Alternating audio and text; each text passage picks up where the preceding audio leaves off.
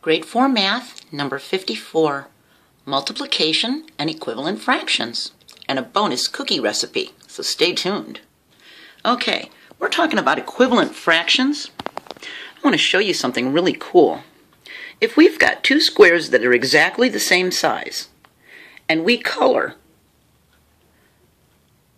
them in, where this one is half, because it's split into two parts, and this one is 2/4 because it's split into 4 parts and 2 parts are colored, they are actually the same size. 2/4 is equal to 1/2, see? Half of the squares are colored in green on both of them. To get the 2/4 mathematically, all we have to do is multiply the numerator and the denominator by the same number. If we divide the 1 numerator by 2 and the 2 denominator by 2, the same number on the numerator and denominator, we'll get an equivalent fraction. 1 times 2 is 2, 2 times 2 is 4. 1/2 is equal to 2/4. You have to multiply them by the same number though, okay? So now look, we've got a bunch of these circles. We know that half of this circle is colored in, but it's still colored in half and half and half and half and half, see? All the way down.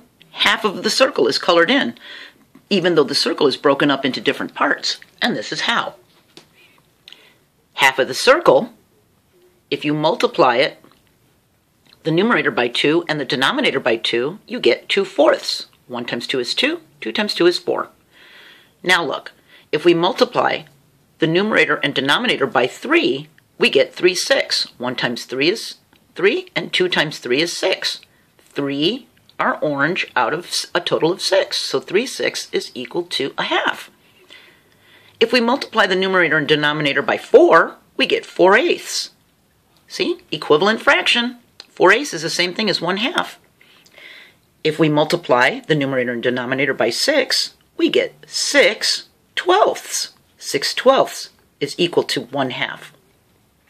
If we multiply the numerator and denominator of 1/2 by 8, we get 8/16.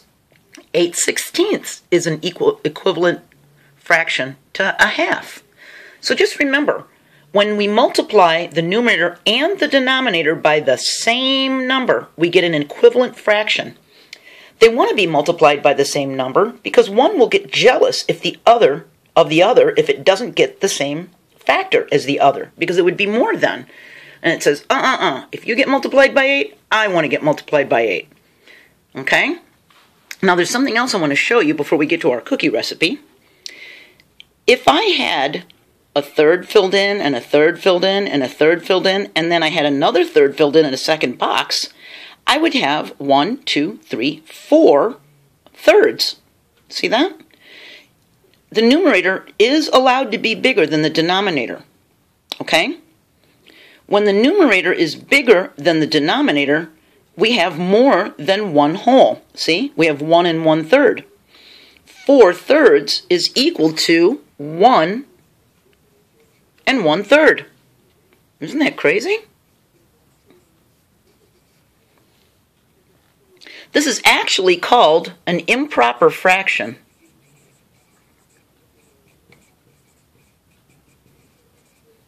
Okay? Improper fractions, they're sometimes called umbrella fractions because an umbrella is, big on the top. The numerator is bigger than the denominator, so it's either called an umbrella fraction or an improper fraction, but people really call them improper fractions. That's kind of a little kid term for it, okay? If it'll help you remember it, though, you can call it that. We don't care, as long as you understand that the numerator is bigger than the denominator, okay? So remember, if the numerator is bigger, it's an improper fraction, and it means there's more than one whole one there, okay? So let's get to our oatmeal cookie recipe, okay? There's lots of ingredients, and then I have the instructions down here on how to bake them, okay? But before we get to that, I want to explain what's going on. We lost our measuring cups and measuring spoons, and all we've got left in the drawer is a 1/8 measuring cup and a 1/4 measuring spoon. We have to figure out how much we would need of each of those to equal what the recipe is asking for, okay? So it says what we need to do is you need to preheat the oven to 375 because they're going to bake for 10 to 12 minutes at 375. And we want to put them on a cookie sheet on a parchment paper once we go to bake them, okay? But it says what we need to do is cream together the wet ingredients in a large bowl, and then in a separate bowl, we have to sift the dried ingredients together. Then we slowly add the dry ingredients to the wet ingredients. And look, you have to add the oatmeal, chocolate chips, and nuts last, okay? So the first thing we need to do is get the wet ingredients together. It says, and sugar is considered wet, okay? Because it mixes with the butter. We need 3/4 cups of unsalted butter, but we don't have a 1/4 cup. We only have a 1/8 cup. How many of these are we going to need to get 3/4, okay? So let's look at what we've got here. Here's our 1/8 measuring cup, but we need 3/4 of a cup, okay? Well, if we were to compare fourths to eighths, 3/4 is the same thing as 1, 2, 3, 4, 5, 6 eighths. Each fourth is like 2/8, see? So how many eighth cups are we going to need for that 3/4 of butter? We're going to need 6 of them, okay? So in order to get 3/4 cups of butter, we need 6/8 cups of butter, okay? We need 1/4 cup of shortening. So how many eighths is that? 1/4 is the same thing as 2/8. It's just, see, the line's not there? So if we need 1/4 cup of shortening, that means we need 2/8 cups of shortening, see? So even though we don't have the correct measuring cups, we can do this if we understand our fractions.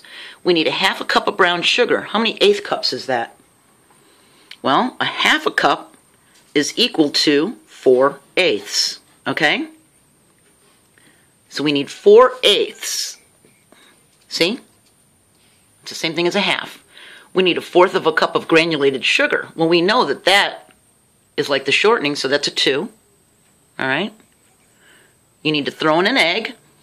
We need 1 teaspoon of vanilla, but we only have a 1/4 teaspoon measure. So how many of these do we need to get 1 teaspoon? Well, look at this. If it's split into 4 parts and you've got 4/4, you've got 1 whole. See? So we need 4/4. We're going to need to put 4 of these little 1/4 measuring spoons in to get a whole teaspoon. We need 1 1/4 cups flour. Okay? Now what does a fourth mean? Do you remember what a fourth means? It means 2/8. But we need a whole 1 and a 1/4. So we're going to need 1, 2, 3, 4/4 plus another 1/4, right? A whole 1 would be equal to all 8 of these, plus another 1/4 would be 2 more eighths. So 8, 9, 10 eighths. See that? 10 eighths is going to be 1 1/4 cups flour. We need 1 teaspoon of baking soda, and we know that 4/4 is equal to 1. We need 1 teaspoon of salt. We know that's 4/4. We need 1/2 teaspoon of cinnamon. Okay? 1/2 is equal to 2/4. See? 1/2 is the same thing as 2/4. And we need 1/8 of a teaspoon of nutmeg, but we only have a 1/4 teaspoon. So you know what we're going to have to do? We're not going to be able to use that. We're going to have to fill the 1/4 teaspoon. If this is the teaspoon, we're going to fill it halfway with the nutmeg. See? Because this is a 1/4 one. And we only need half of it. So we're going to fill it halfway with the nutmeg. Okay? Then we need 2 cups of oatmeal, 1 cup of chocolate chips that we add after the oats, and we need 1/2 cup of pecans if you want, okay? So you mix all the wet ingredients together, you mix all the dry ingredients sifted into a separate bowl, you slowly add the flour and the dry ingredients like the baking powder and stuff to the wet stuff. Once you get it all mixed up, you add the oatmeal. It's going to be real thick. You stir in some chocolate chips. That's going to be real thick and hard to stir in also, and you can add nuts if you want to. Then you take spoonfuls of them, and you plop them down on the parchment paper, however big you want your cookies to be, and you bake them for 10 to 12 minutes at 375. And you will have some delicious Joanne's recipe oatmeal cookies. So now you can see how fractions can be similar and equivalent to other fractions. So let's take a look at what we did here. 1/2 is equal to 4/8. Why? Well, we had the 1/2 and we multiplied both sides by 4. The numerator and the denominator. 1 times 4 is 4. 2 times 4 is 8. We got 4/8. Here, the 1/4 is equal to 2/8 because we multiplied the top and the bottom, the numerator and denominator, by 2. 1 times 2 is 2. 4 times 2 is 8. Look at that. 3/4 is equal to 6/8 because we multiplied the numerator and denominator by 2. 3 times 2 is 6. 4 times 2 is 8. 3/4 equals 6/8. Okay? And on this one, 1/2 is equal to 2/4 because we multiplied the numerator and denominator by 2. 1 times 2 is 2. 2 times 2 is 4.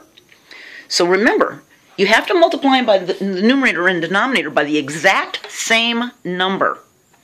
You can't multiply the numerator by 2 and the denominator by 3. That won't work.